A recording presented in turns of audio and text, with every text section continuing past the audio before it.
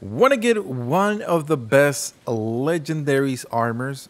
Take a look at this. Doesn't this look amazing? Don't you want this in your arsenal? Well, if you do, a like is much appreciated as it helps us out with the algorithm. Before I get started, I just want to give you guys a quick preview of how this amazing armor looks, as well as do you see my katana? It's glowing, right? Glowing in lightning. So now that I gave you a preview, let's take a look at the stats, and then after that I will let you know where exactly this is located. So let's go into our inventory and let's take a look at our equipment. This is the fingerprint helm. As you see, the damage negation, physical versus strike is not that bad. Immunity, robustness, focus, vitality for the helm itself. Now let's take a look at the armor itself. As you see, fire base is 12.6, and also physical negation is a lot higher than any other stats, and resistance you have 60. And let's take a look at the fingerprint gauntlets. And now for last, let's take a look at the greaves themselves. So how do you get this? Well, I'm gonna let you guys know. So what you need to do is the following. Pull up your map, and when you come from this section over here, you're gonna come all the way across until the grand lift of road.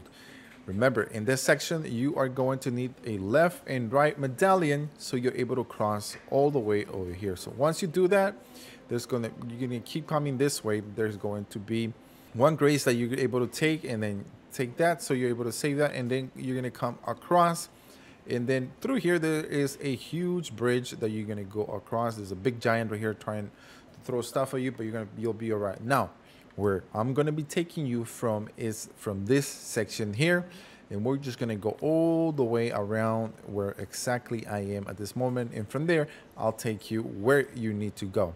So from where I showed you on the map, just take it from the grace period, go all the way to the right, stick to the right, because that's probably the best bet.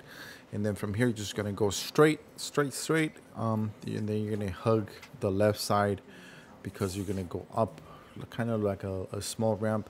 On the left side, there's gonna be a grace point. I encourage you to get that, because it's gonna help you just in case the lobster or the dragon gets you ahead. But from there, just do exactly what I'm showing you. Go straight and hug the right side, because that's going to help you probably the best. See the dragon? See how we avoided that? And there's other type of different enemies throughout this whole section, so that you may want to avoid. And just keep going. Here you're gonna go make a right and go straight ahead. There's going to be a huge dog that's going to try to bite your head off, and just stick to your left, and then as soon as he gets hit, jump. If he catches you, you still survive one hit. And then you're gonna go straight until the next grace point, and from here, okay, now that you are here, I'm gonna take you exactly where you need to go get this armor. But before that, I just gotta do this one more time. Check this out. Oh, doesn't that look amazing?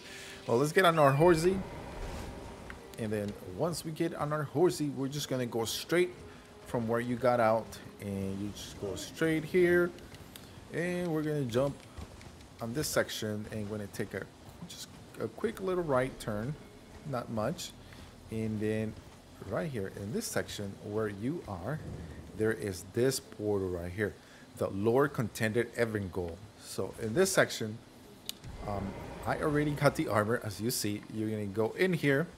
You're going to be able to defeat the boss, and then he will drop the following, which is the complete armor, which includes, and then he's also going to be dropping the Vykes Dragonbolt Incantation.